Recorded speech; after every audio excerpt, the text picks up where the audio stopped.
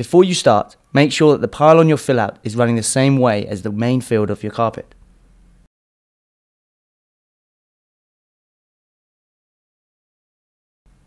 With a straight edge, from the back, make a fresh straight cut that runs parallel with the back of the carpet, being careful not to cut through to the carpet below.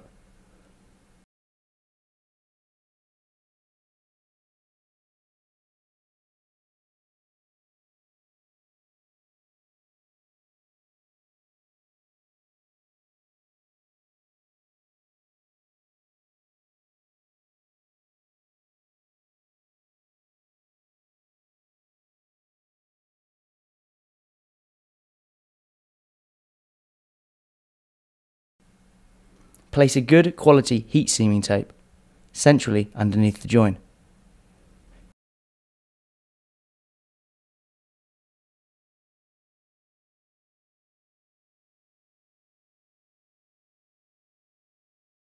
Using the heat seaming iron on a medium to low setting, place the iron underneath the carpet directly onto the tape. Slowly move the iron along the seam and then carefully feed the two pieces of carpet together, pressing firmly onto the heat seaming tape. Take care not to trap any of the fibres.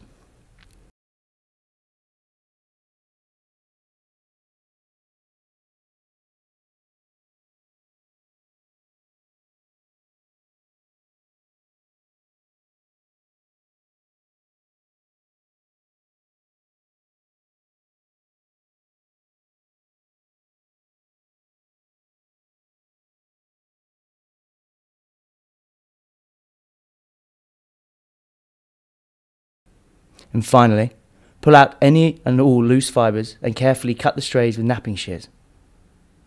And there you have it, the perfect join.